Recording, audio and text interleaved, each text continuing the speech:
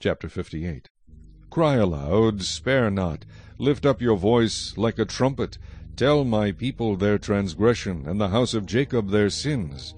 Yet they seek me daily, and delight to know my ways, as a nation that did righteousness, and did not forsake the ordinance of their God. They ask of me the ordinances of justice. They take delight in approaching God. Why have we fasted, they say, and you have not seen? Why have we afflicted our souls, and you take no notice? In fact, in the day of your fast you find pleasure, and exploit all your laborers. Indeed, you fast for strife and debate, and to strike with the fist of wickedness. You will not fast as you do this day, to make your voice heard on high. Is it a fast that I have chosen, a day for a man to afflict his soul? Is it to bow down his head like a bulrush, and to spread out sackcloth and ashes? Would you call this a fast and an acceptable day to the Lord? Is this not the fast that I have chosen, to loose the bonds of wickedness, to undo the heavy burdens, to let the oppressed go free, and that you break every yoke?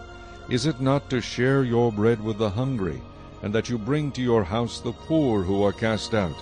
When you see the naked, that you cover him, and not hide yourself from your own flesh. Then your light shall break forth like the morning. Your healing shall spring forth speedily, and your righteousness shall go before you. The glory of the Lord shall be your rear guard. Then you shall call, and the Lord will answer. You shall cry, and he will say, Here I am. If you take away the yoke from your midst, the pointing of the finger and speaking wickedness, if you extend your soul to the hungry, and satisfy the afflicted soul, then your light shall dawn in the darkness, and your darkness shall be as the noonday. The Lord will guide you continually, and satisfy your soul in drought, and strengthen your bones. You shall be like a watered garden, and like a spring of water, whose waters do not fail. Those from among you shall build the old waste places. You shall raise up the foundations of many generations, and you shall be called the repairer of the breach, the restorer of streets to dwell in.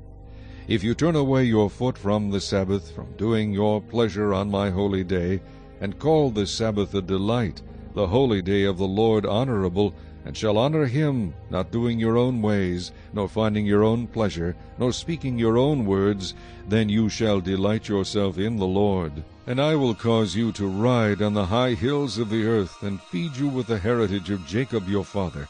The mouth of the Lord has spoken.